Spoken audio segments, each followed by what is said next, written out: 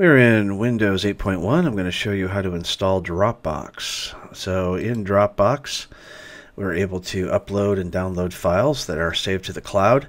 And we're going to want to start by going to our toolbar where it says Store. So click on Store.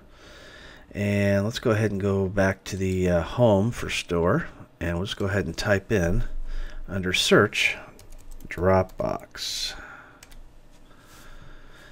And there it is. Make sure you get the one that comes up that actually says it is from DropBox, which this one does. So go ahead and click on that. And now we're going to install it, and you'll see it show up in our toolbar at the bottom. Alright, let's go ahead and click Install.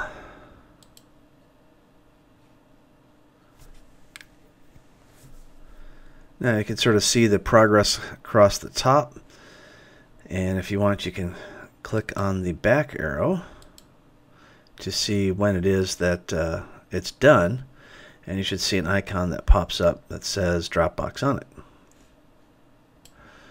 Alright, now it's asking to go ahead and add in the information so we can log in to DropBox if we already have an account. If we don't, we can go ahead and create one here.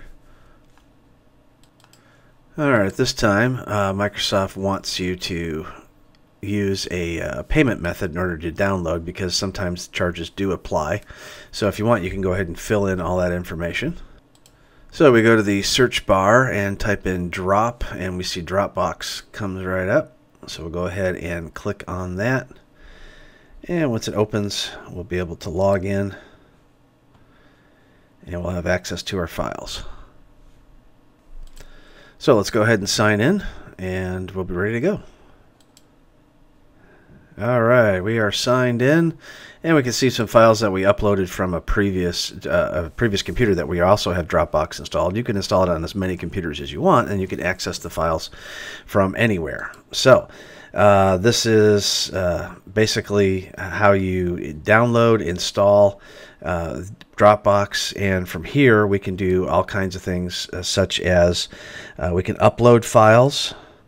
So if you right click anywhere, then you can upload files, and you can go to your C drive, and then you can find whatever files you'd like. We'll go ahead and cancel that.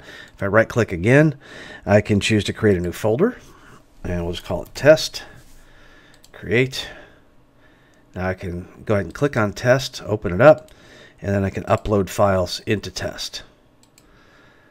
If I right click again, we can choose to select all. So if we have a lot of files, we can select all and either copy or paste, that kind of thing.